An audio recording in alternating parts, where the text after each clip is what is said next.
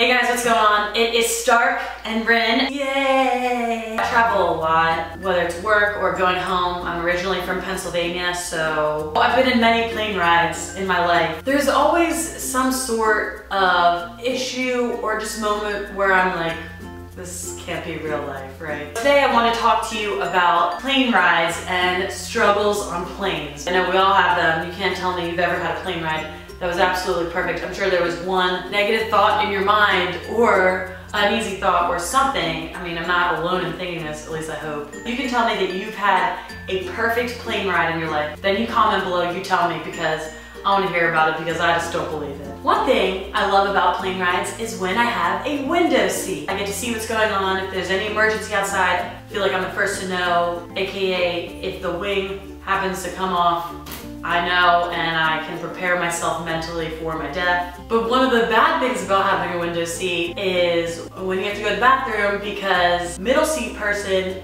and aisle seat person are going to have to probably get up because most people can't just sit back. Last time I was on a plane, I had to do this and the person next to me is sleeping. I'm like, do I wake them up?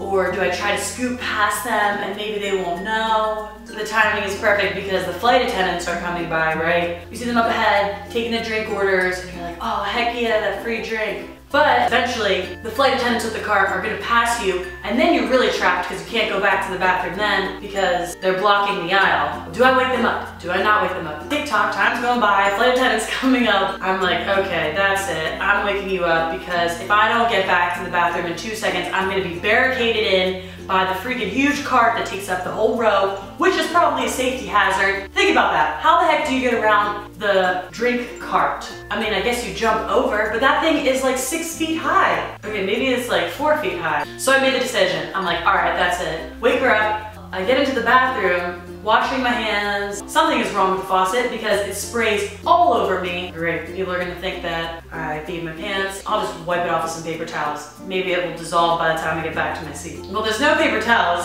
so I have wet hands trying to dry it with toilet paper, which is the worst because it gets in little pieces all over your hands. Absolutely disgusting. So you have a little piece of toilet paper on you, you don't know where. So I just shook it off, went out. My outfit is soaked. People are gonna come back and be like, oh, is there a shower in there? Oh, I can clean up. No, there's not a shower. It was a faulty faucet. Stark feels really bad for me right now. My favorite part of plane rides is the ending. Not because landings are fun, but because after you land, everyone panics to get up out of the plane as quickly as possible. Even the people in the very last row, scrambling, standing up. Why the heck are you standing up? You're the last off the plane. There's no way you're getting off first. You have a good half hour to wait, so you have time to watch an entire TV episode. Stop standing up.